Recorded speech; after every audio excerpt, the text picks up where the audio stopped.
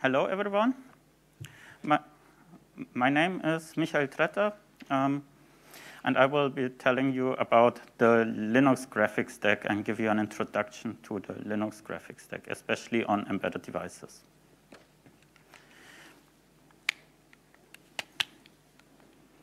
Toll. About me. As said, I'm Tretter. I work as an embedded Linux developer at Pengutronix. Pengutronix is an embedded Linux consulting and support company, so we are doing support for Linux. And there I work in the graphics team, so it's all about graphics, DRM, video for Linux, so cameras, encoders, and graphics output to display and GPUs. The Linux graphics stack can be really confusing to a starter. There are many acronyms there you can find. For example, Wayland, DRI, DRM, which already sounds the same, but it's different. KMS, FB, EGL, OpenGL. So once you started, you have all these acronyms, and it's really difficult to bring these together and to understand what's hidden behind these. And I will try to help you to understand how these connect together and how you can build your model in your mind about the system to understand it better. The focus of this talk will be the Linux APIs. So I will look into the software components that are in Linux and example applications, how you can use DRM and graphics, and how you can, I can remove this, and which example applications you can use to look into the graphics stack, debug it, and see if something is working or if it isn't. Most of this talk will be platform independent. There are, by the nature of the hardware, some platform dependent things like display controllers, GPUs. I will point that out, but I will try to keep it as generic across different platforms so that it works the same for a Rockchip or IMX6 or Intel or whatever you encounter.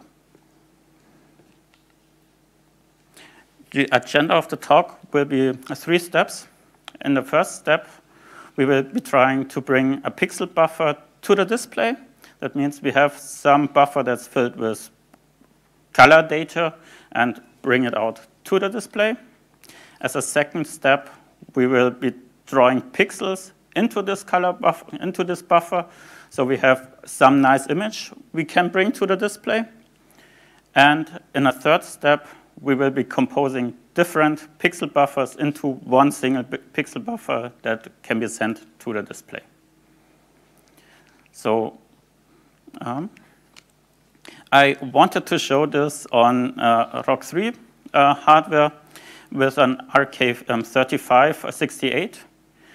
It's not booting right now, so I have some backup of what I wanted to show, but unfortunately, we won't be looking at a live system because demos never work. This is a nice platform. So yesterday in the showcase, we presented the eval kit based on the same SoC. This one is a Raza ROG 3. Which you can actually buy, which is cheaper than the eval kit, and you can run a mainline kernel with graphics output and GPU acceleration on that. So if I go into hardware-specific stuff, this will be based on this Rockchip platform. Step 1, bring a pixel buffer onto the display. So what usually happens here to bring pixels to the display is that the application first draws pixels into some buffer, so it's some memory, and it puts them as RGB or NV12, so in some specified format. The writes the color of each pixel. For example, it may just go through each line of this buffer and put the color it wants there. Then this pixel buffer must be sent to the display controller, which is responsible for driving the display. And the display must be configured to correctly interpret the data in this buffer for the display. So the color format, the size, the stride, which means how long are the lines of this buffer, all of this has to be configured in the in the display controller to correctly interpret the otherwise meaningless data. First, acronyms. So we already saw some on the introduction slide. DRI means direct rendering infrastructure. DRI is the overall thing and infrastructure of the Linux graphics stack. So this is everything, the infrastructure. The direct rendering manager is the kernel component of DRI, so DRM is part of DRI. KMS is the kernel mode setting. This is part of DRM, which is especially responsible for driving a display. So mode setting is exactly configuring the display for the data in the pixel buffers. So this is done with KMS. And as a last term, FB, that means frame buffer. So this is the correct name for the pixel buffer. So if I use frame buffer or pixel buffer, this is usually exchangeable. Note that when I use FB or frame buffer, this is not defFB or the FB def subsystem, which is an old and deprecated interface to graphic to displays in the Linux kernel. If you want to know more about that and DRM, I may guide you to talk by Gerd on Friday. So again, the display stack, we see the display on the bottom. DRM, as I said, as the kernel component. On top of that, we have libdrm, which provides C helpers for interacting with the kernel. And on top of that, I will show you output from mode test, which allows you to look into the DRM driver for driving the display, especially KMS and what it provides to you. In DRM, we have, so as said, the display and the display controller drive the display are usually part of the SoC. So these are platform dependent. The display controller, and you have some part in the DRM driver, which is also responsible for driving exactly this display controller, so it has to be platform dependent as well. More exactly, it depends on the display controller, so you might have the same display controller on different SoCs, but consider it as platform specific.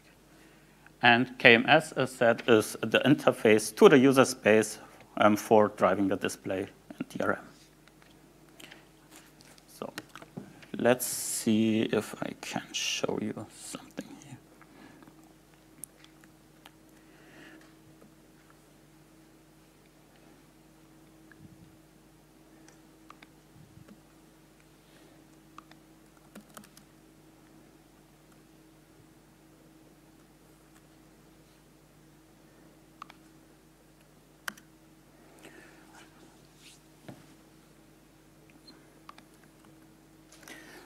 So, as said, mode test is a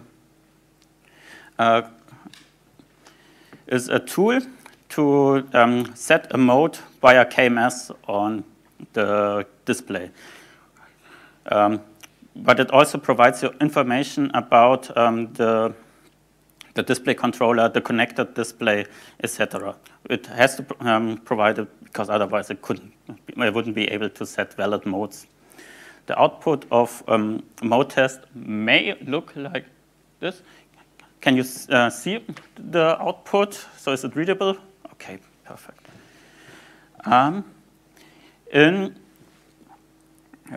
So this, what you see here, is more or less the output of the command on the left, the mode test -m rockchip, which says we are running on a rockchip platform. Let's go to the next slide. On top, we see the encoders. You can also see it here. So this is some outdated construct which is exposed to user space, so we cannot get rid of that, but we will ignore it. That's everything to encoders. The second part here is a connector. So here we see the output of an HDMI connector, and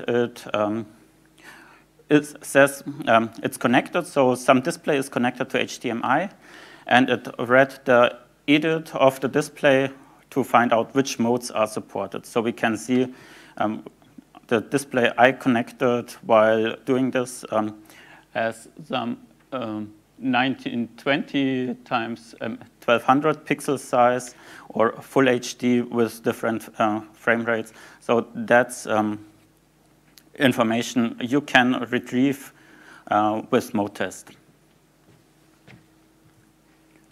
Let's go further down. So you see a lot of modes. Here you see the blob of the edit. Some further information, yeah. And that's what you can see about encoders and connectors with mode test.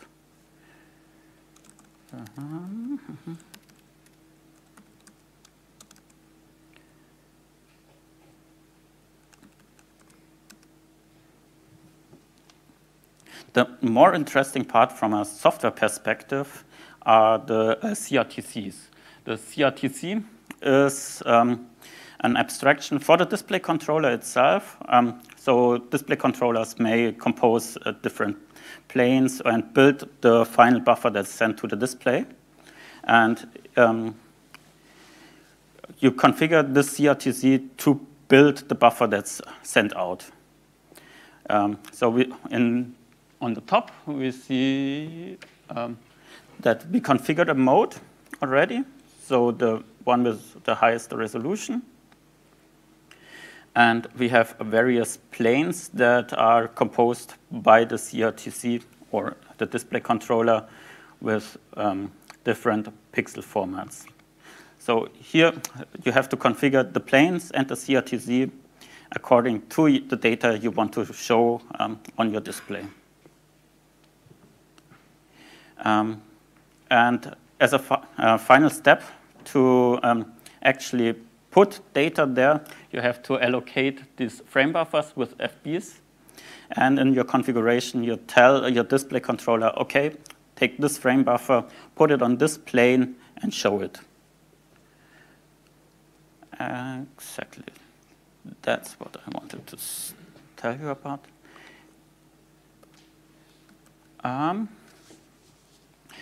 As said, DRM is a kernel module. So you have further debugging information about the kernel module available via the sysfs and the debugfs. So you find in the path that are shown here more information about the connection status. You can read the edit there as well. So this is the information exposed by the kernel without going through mode test or some user space component. And for debugging the kernel, you have some specialty in DRM. So you have a parameter which is called debug to enable different flags for debugging the DRM driver. There I enable all the flags, but check the DRM driver in the kernel for the meaning of each flag, so you can have a more fine-grained configuration of that. Exactly. Yeah. So that's how we bring the pixels to the display. As a next step, we want to draw pixels into the buffer that we sent out to the display. doing this with the CPU and going by each pixel can be really slow. And for running at higher frame rates, we have deadlines for each buffer when it has to be finished. So this might work, but for higher resolutions, it usually doesn't. Also, copying frames by pixels on the CPU can be slow. It's just more or less the same as drawing, because you have to take it from one buffer, put it to the other, write it through all your caches, and this might take some time.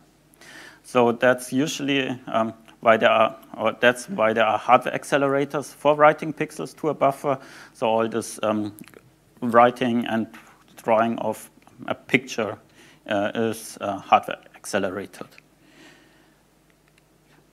Again, some more acronyms.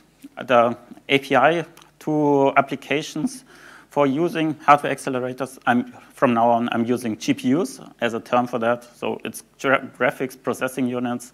These are usually the hardware accelerators. First, OpenGL is the API to applications. So applications use OpenGL to do some rendering. That's currently the case. There is OpenGL is more or less deprecated and superseded by Vulkan, but it's not that broadly used yet, so we will be focusing on OpenGL. GLSL is the shading language.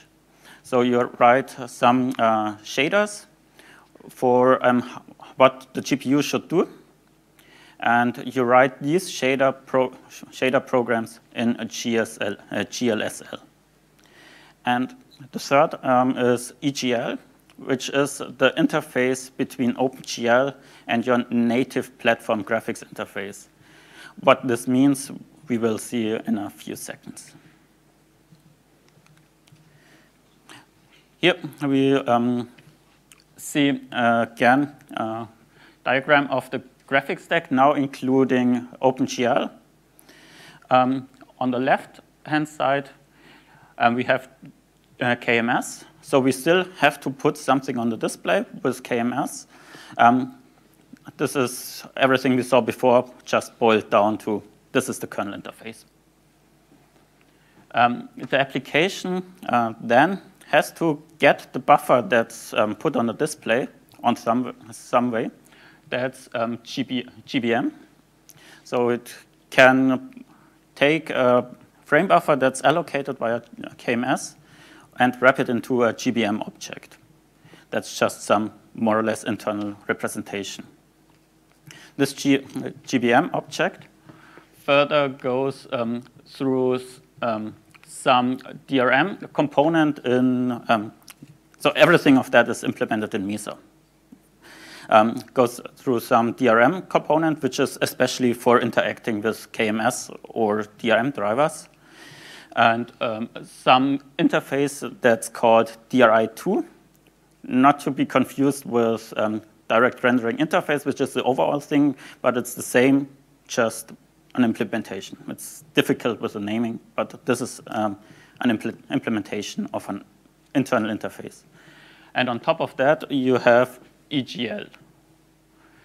So you get the frame buffer via KMS, put it through GBM, DRM, DRI, EGL, and now you have an EGL image that's a high-level representation of your frame buffer that you will put on the display.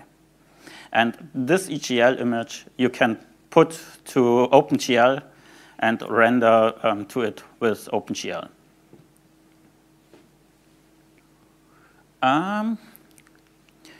OpenGL, as said, abstracts the GPU. The GPU is platform-specific. Again, GPU-specific, but it might differ between your platforms. On the Rockchip platform that I have here, the GPU is supported by the Panfrost driver. It's a Mali GPU. Where is it? So this implementation of OpenGL is, again, platform-specific. All of that over here is is Linux interfaces and works the same on all platforms. As an example application, we used KMS, or I used KMS Cube, which is a really simple application to access KMS and use OpenGL to render something. So not much is happening there. It's just an example application. For debugging the generic Mesa implementation, you can use environment variables. So for debugging what's going on in Mesa, you might set, for example, EGL log level, so it logs what's going on in EGL. Or you might dump the GLSL shaders that the application uses. So you can look into what's the OpenGL's shaders, what OpenGL shaders look like that the application is using. You can look further down into Mesa in the platform-specific part. So the shaders have to be compiled to some GPU-specific machine language. For looking into what your driver is doing, you can use other environment variables. They are usually prefixed with a driver name and Mesa debug. Then you can see raw shaders or see what optimizations the driver is doing to your shaders for running it on GPU. Again, if you have a different platform, the variable's name may be different. Check the Mesa source. Usually the options and the environment variables are documented there.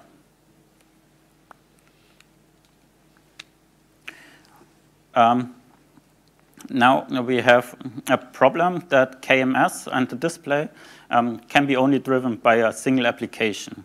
That's by design. Only one application can drive the display. That's called DRM master. So if you're running a second application that tries to access DRM because you want to use a second application on a different plane, for example, you might receive permission denied error when starting the application, and that's usually caused by the second application not being the DRM master. Furthermore, toolkits like GTK, Qt don't support direct interaction with KMS and applications as well. That's because most of the time it doesn't do what you actually want, and if you have multiple applications, it just doesn't work. Therefore, we need a window compositor that takes the different applications, puts them together into a single buffer, and sends it out to the display. That's where a Wayland comes in. So we have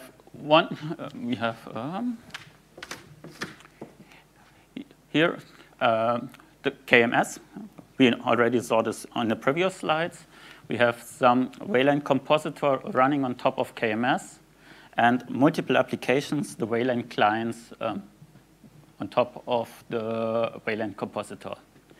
The Wayland clients and the compositor interact with each other via Wayland protocols, which are specified, various protocols especially specified for this interaction. In my examples, I will use Weston, which is the reference implementation of a Wayland compositor.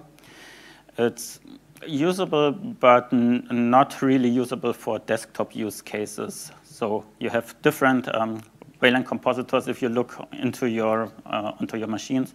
So if you use GNOME, you might have Mutter as a compositor. With KDE, you have Kwin, or there are various compositors based on WL roots like Sway and Cage. So these are all implementations of Wayland compositors.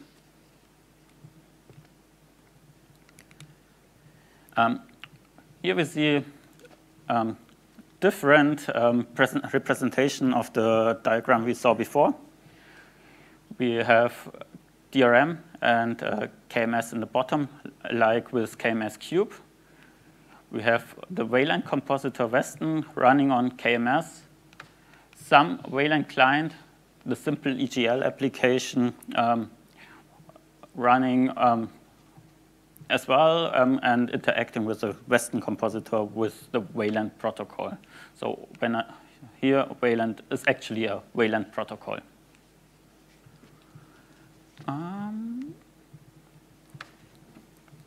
So Western can be run by just typing Western on the command line, and it should just fire up. It prints some debugging output. I won't go into details right now.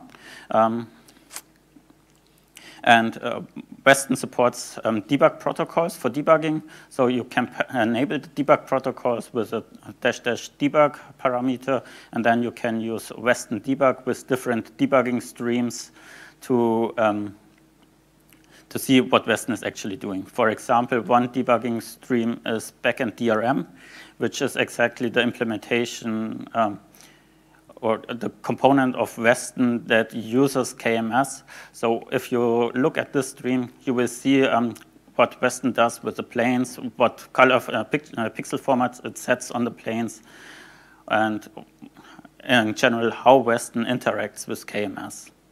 So if there is something strange on the display and you're expecting that Western is doing something wrong, look at this debugging stream. There are further tools for debugging Wayland.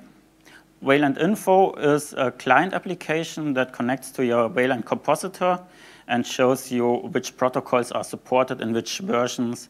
So you can use this to get information about your Wayland compositor and what can be used in your application of the compositor here. So, as said, you have the protocols. These are quite important because the applications are using it to talk to the compositor, to look into what the application sends to the compositor and receives as responses. You might set this Wayland debug environment variable. So you get all the messages that are sent between the client and the server and see if something is surprising there. And that's for debugging the client side, so what the client is seeing. You have as well a compositor. The compositor has to interact with clients as well via the protocols. For debugging the server, the compositor perspective of the Wayland protocol, you might use Western debug again with a proto stream, which shows you all the protocol messages that the compositor is seeing. So that's useful for debugging the interaction between a Wayland client and a Wayland server. This might look familiar. We want applications to draw into pixel buffers as well. These are not frame buffers that are directly sent to the display, but are sent to the Wayland compositor for compositing. So we have different pixel buffers that are later composited. Now I will start on top. So we have a simple EGL, which uses OpenGL. That's the same as with KMS Cube.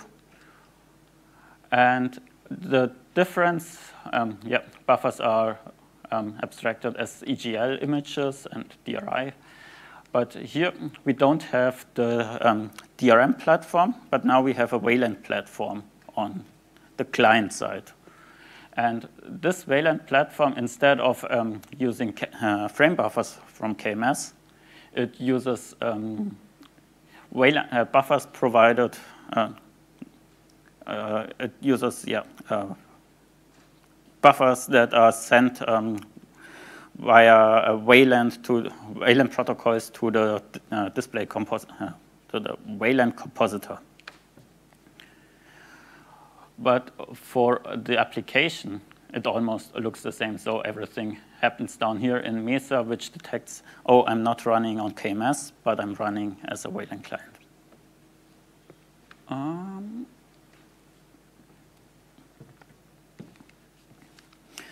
So as a summary, now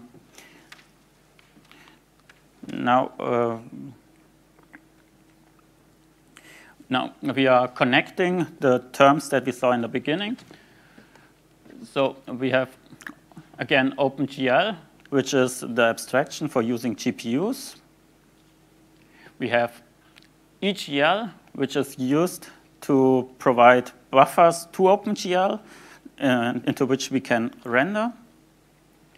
All of this is part of the direct rendering infrastructure, which is the overall term. We have Wayland for passing buffers that are allocated by the clients to some Wayland compositor for composing it into a final buffer. We have DRM as the kernel component that is our driver is the kernel component of the DRI infrastructure. We have KMS, which is the display, the API that drives the display as part of DRM. And we have frame buffers, which are the buffers that we can pass through DRM to a display and have something we can show on the display. Okay, that's about my talk. There are two further talks about DRM, one right in the afternoon and one later in the afternoon. If you want a different perspective on DRM, you might attend there as well. And yeah, you can reach me via my mail address. I will be around here. So thank you. And if I get the demo running, we might as well look into the commands that I showed and see it on a live system. So if you're interested in that, maybe catch me up and let's see if we can do something there. Thank you.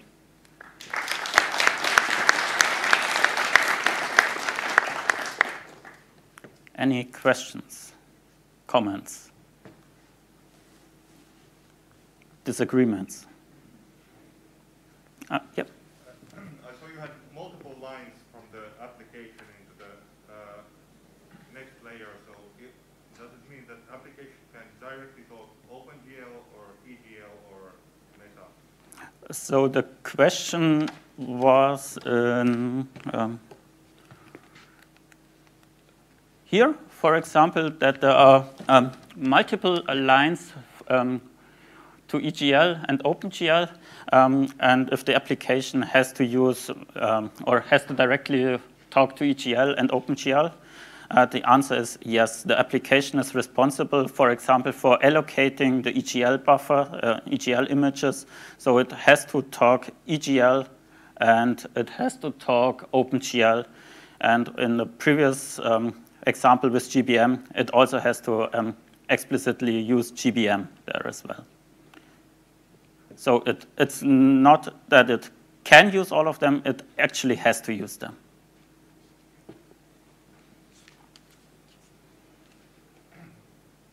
Okay, I don't see any hands anymore. Oh, yeah. Regarding the Mesa package as a whole, we see here that you have the Pengutronix driver in there for your platform. Yep. Can I understand the Mesa package as a whole like this, that GPU vendors will upstream their user space aspect of the drivers into the Mesa package? So does it contain all the drivers basically for all the different GPUs that we can use? So the question is, here we see the Pengutronix driver as part of Mesa, and the question is, are other GPUs supported as Mesa as well, and do vendors upstream their drivers to Mesa? And there are other drivers. So usually Mesa is the umbrella project for all the GPU drivers in Linux, and upstream drivers usually go there.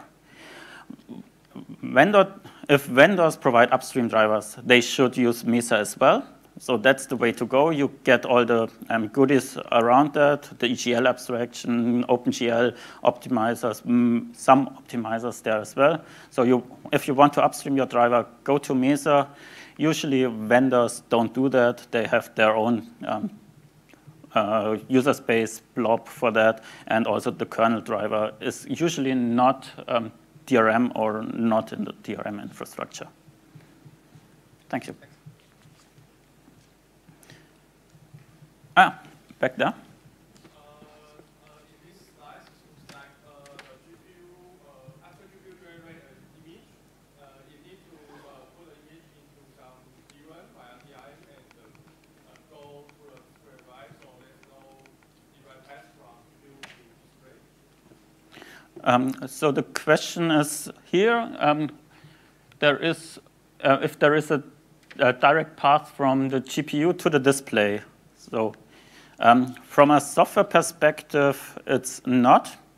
But in the kernel, you have DMA buff, which is exactly an abstraction to pass a buffer that's used by the GPU to the display driver. So in the software stack, you don't pass it directly, but it's actually passed directly underneath the layers and not copied. Does that answer your question? So it sounds like some file descriptor? Yes. It's called DMA buff. It's a concept in the kernel, and it's exposed via file descriptor, but it's handled by Mesa, so you don't actually do it yourself in your application. Thanks. Yeah. What do you say is the fastest way to get a buffer from the GPU that is to be displayed on the display to the main memory, for example, to stream it somewhere? The question is about the fastest way from the GPU to the main memory. I think you mean if you have some specific video memory on the GPU. Yes, or for example, for screen sharing. Or for screen share. That depends on your hardware. That's all I can say about that. So that's really completely hardware dependent. So and use case dependent. So for streaming, you would use some NV12 format for encoding, for example. So if you do H.264 encoding for your streaming, you want to have it in NV12, which is a planar format. This is not optimal for displaying it on most of the GPUs. Some have support for that. That, again, depends on the display controller. If you can display such a buffer, usually you cannot write with your GPU into such a buffer. So that really depends on your use case, your limitations, and what your hardware can do. Okay. I think I saw a question. Like KMS, like encoder and connector. Is there like a reason for the split of those components? Historical reason, but that happened before I was involved there.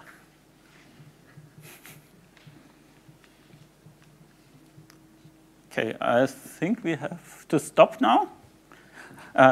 Thanks again for all your questions, and see you around.